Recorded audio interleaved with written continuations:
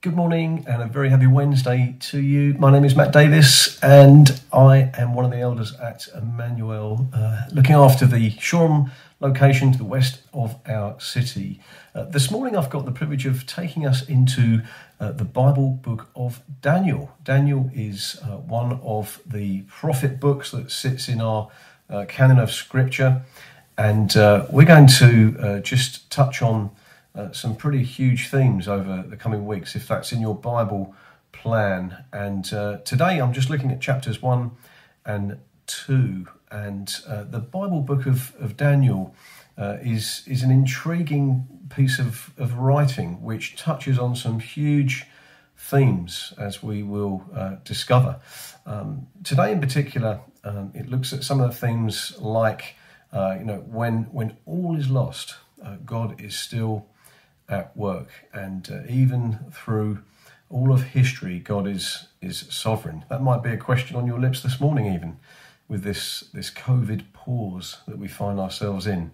All of us battling and struggling in one way or another with it, and to different degrees. But what we know about God is that He is sovereign, and He is always at work, which is great news. So a little bit of context here. You've got Daniel and his three buddies, Meshach, Shadrach and Abednego. Those were actually the names given to them by their captors. So the Babylonians had come in, they'd taken a hold of Jerusalem and brought many of the people of God, the Israelites, out of Jerusalem into Babylon. And Daniel and his buds would have been from the royal line of David, King David, and so these guys had been brought into service of the king at the time, King Nebuchadnezzar. And Daniel finds himself in a situation where he is being raised up, as it were. The Bible describes he and his friends as youths. So they would have been young men growing up. They were being educated by the Babylonians. They were being fed the rich and sumptuous foods of the king's house. And they were basically being raised up to be counsels and close aides of the king, designed to advise him and help him in his reign.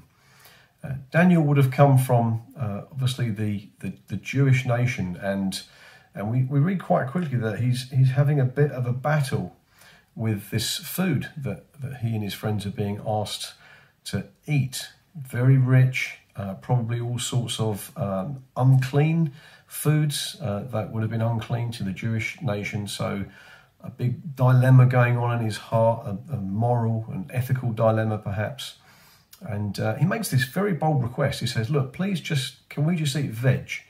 We just like to eat vegetables. And he asks his captor, look, can you just do that? Can you allow us to do that for a short while? And reluctantly he says, okay, you've got 10 days. And after 10 days, these guys get presented to the king, and they are the healthiest, strongest, liveliest looking guys in the house. And this is not a plug necessarily for vegetarianism.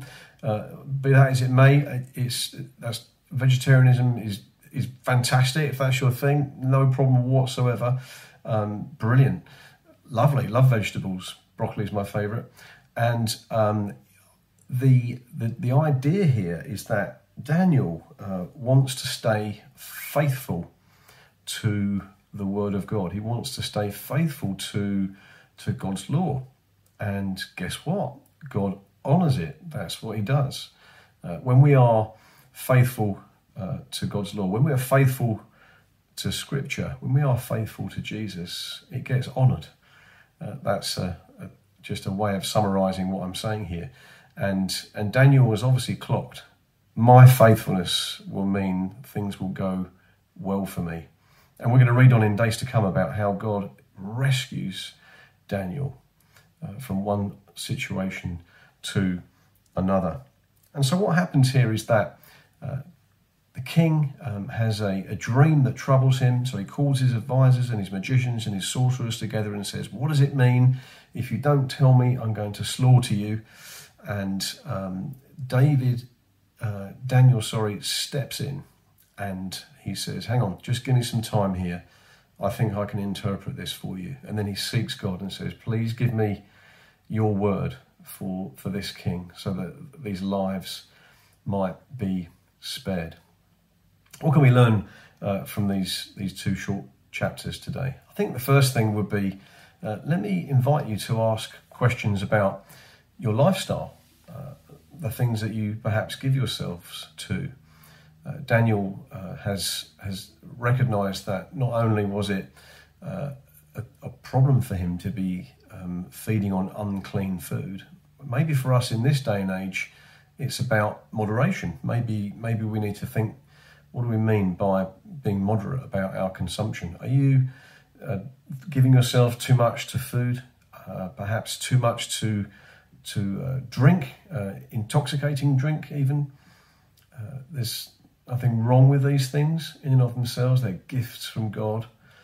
And my encouragement to you this morning is to ask yourself the question of moderation.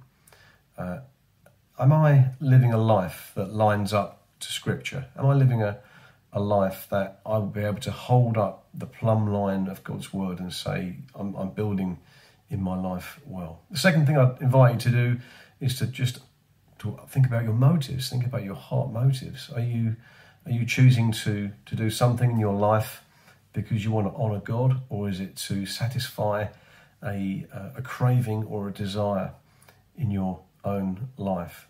Two great questions. Why don't you take those questions to God even today and ask him by his Spirit to help you with those. Just reminded of what Paul has to say in 1 Corinthians chapter 6, talks about our bodies being like a temple. And we're to treat our physical bodies as dwelling places of God. And that immediately helps us to understand, doesn't it, that to be careful with what we do with our bodies, doing everything in moderation and care is an important and wise decision. Let me pray for us. Lord, thank you for this story of Daniel. Thank you for his faithfulness to you and to your word. Lord, thank you that you came and you honoured everything that he did. He asked you for wisdom, you granted it. He asked you for help and you came and you rescued. Lord, thank you that you're the same God, Lord, and I pray, Lord, as we consider our lifestyles and our motives, Lord, that as we ask you for wisdom and as we ask you for help, you will come and honour our requests and help us. Thank you that you've sent the helper, the Holy Spirit, to indwell us and help us and guide us, Lord. So I pray for my dear friends and family watching this morning, that's how our days would be characterised, by us seeking wisdom and you helping us. Do pray for it in Jesus' name. Amen. See you later in the week.